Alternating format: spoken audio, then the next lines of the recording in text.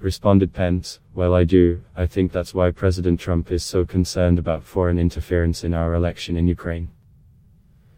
If you read the transcript, you will see that the president said to President Zelensky that our country had been through a lot, and then had a question about foreign interference in our 2016 election. I mean, to be honest with you, when did you all lose interest in foreign interference in the 2016 election? President Trump wants to get to the truth. He wants to know what happened in 2016. And the American people have a right to know whether former vice president who was representing and leading the United States interests in Ukraine was in any way impacted by the fact that his son was being paid a month to be on the board of a major Ukrainian energy company. Wait, what? I have read the transcript of the call between Trump and Ukraine President Volodymyr Zelensky many times. And I know in it, Trump says this: "I would like you to do us a favor though, because our country has been through a lot and Ukraine knows a lot about it. I would like you to find out what happened with this whole situation with Ukraine." They say CrowdStrike. There's a lot of talk about Biden's son, that Biden stopped the prosecution, and a lot of people want to find out about that, so whatever you can do with the Attorney General would be great. Biden went around bragging that he stopped the prosecution, so if you can look into it. It sounds horrible to me. On the first favor, Trump is talking about a totally debunked conspiracy theory that somehow the physical Democratic National Committee server is actually in the Ukraine.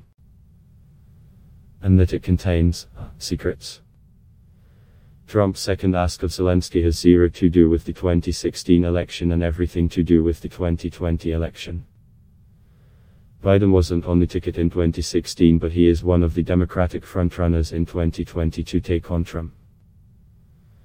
So, by definition, what Trump is doing in that call, the rough transcript of which was released by the White House, is seeking foreign interference, or, at a minimum, foreign dirt digging in a future presidential election. There's simply no other way to read it, whether or not you believe that there was an implicit quid pro quo in Trump's requests or not. Which gets us back to Pence. And specifically, what he said about foreign interference during the 2016 campaign. Which was this is basic stuff. Foreign donors, and certainly foreign governments, cannot participate in the American political process. What changed? Well, back in 2016, Pence was attacking the fact that the Clinton Foundation had accepted donations from foreign governments for its charitable work. And now, well, Trump is the president. And Pence has to defend Trump at all costs. But folks, this defense makes zero sense. Like, none. It's totally clear that Trump was asking Zelensky for help in digging up dirt on the leading Democratic candidate in the 2020 presidential race. He was not simply telling Zelensky that our country had been through a lot, and then had a question about foreign interference in our 2016 election, as Pence described it. That is simply not accurate. Pence is, as always, being the loyal soldier for Trump.